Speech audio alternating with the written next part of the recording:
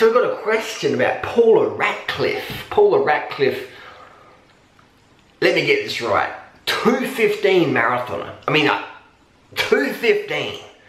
The fastest marathon ever fucking ran in human history for men or women. If they calibrate it out, it's a sub 2 hour marathon. If you're talking about comparison male female, it's a sub 2 hour marathon if she was a bloke.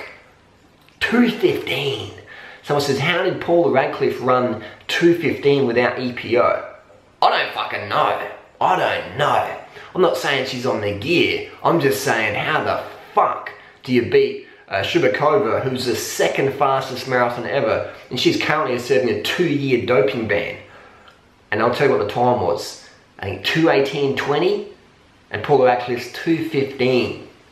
3 fucking minutes. You're beating people who are having doping bans. You're beating people who are taking so much drugs, they're actually testing positive.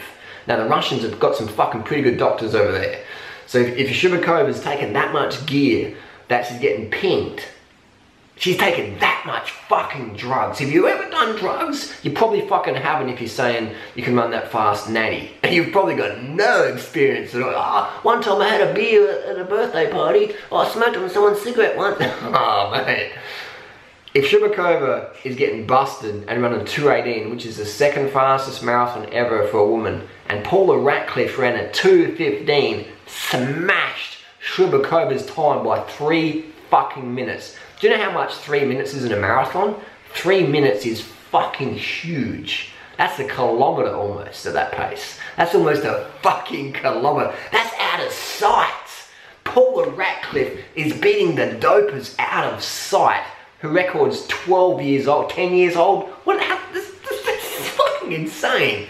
So she's beaten Recto, who's being pinged for EPO, Shubakova's. She's beaten all these people getting busted for blood doping, EPO, growth hormone, everything. How the fuck did Paula Radcliffe run that fast? Only Paula Radcliffe knows, and her coaches and team doctor, whatever. But that's an insanely fast time. So in my opinion, I don't believe it. I don't fucking believe it for one bit. But that's just my opinion. What's your opinion? How the fuck did Paula Radcliffe beat the people on EPO, who are some of the best doctors in the business? How did she do it? How the fuck did she do it?